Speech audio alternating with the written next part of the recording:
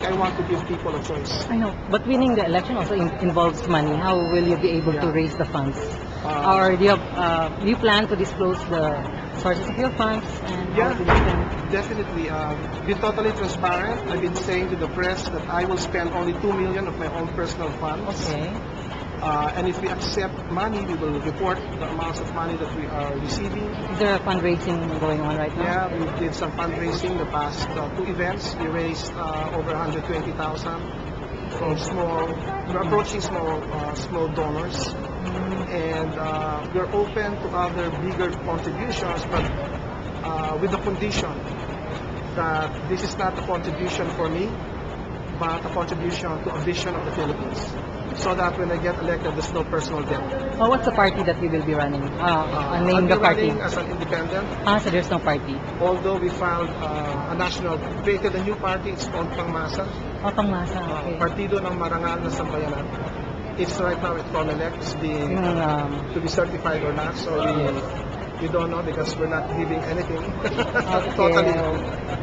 So, yeah, because that's one of the issues we're concentrating on Dog Watch is also the campaign finance because Yes. it has never been followed Right. or complied by the past candidates. Yes. So, I'm glad that you're also going to be open about it, Totally disclosure. open about it, and for the supporters, I'm already making reports of what we're doing with their money. That's great.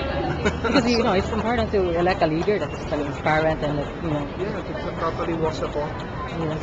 So that's why being not in politics, although not ignorant of politics, is an advantage in my case because I don't have any ties to the power structure, so I can challenge the power structure. The challenge right now is there's a popular candidate. So, how do you intend to challenge yourself? Now, some of these popular candidates are going to be only in the short term.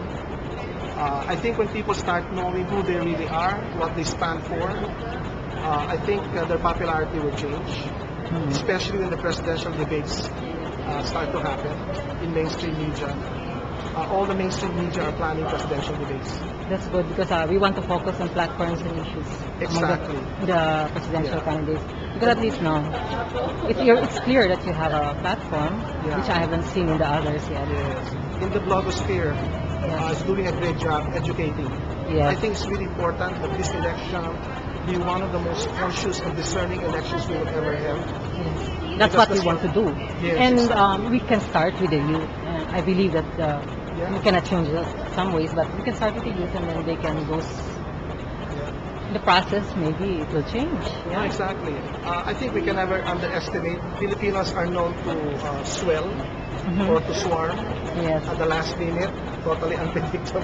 Yeah, that's one reason I also say please do not rely on survey results. That No. we still have to talk to 5 them. months away, 5.5 months away, still too far away.